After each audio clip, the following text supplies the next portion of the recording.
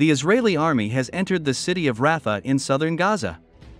In a statement, the Israel Defense Forces said it was conducting a precise counterterrorism operation in the eastern Rafah area in a bid to eliminate Hamas terrorists.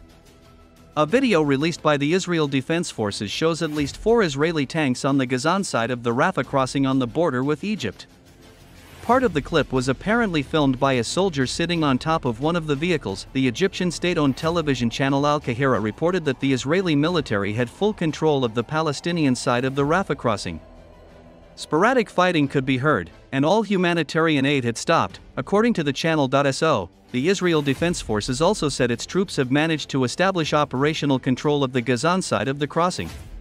It added that ground troops and the Air Force had destroyed Hamas military structures in the area, claiming to have eliminated approximately 20 militants, according to an unnamed Palestinian security official and an Egyptian official cited by the Times of Israel. Israeli tanks reached as close as 200 meters from the Rafah crossing terminal, which is directly on the Egyptian border.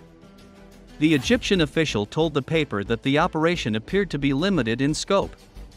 The Israel Defense Forces said it had encouraged local residents to evacuate to the expanded humanitarian area in Al-Mawasi, located on the coast and further away from the Rafah crossing. Israel's allies, including the United States, have warned Prime Minister Benjamin Netanyahu to not send the military on a ground assault in Rafah, where nearly 1 million Gazans are sheltering.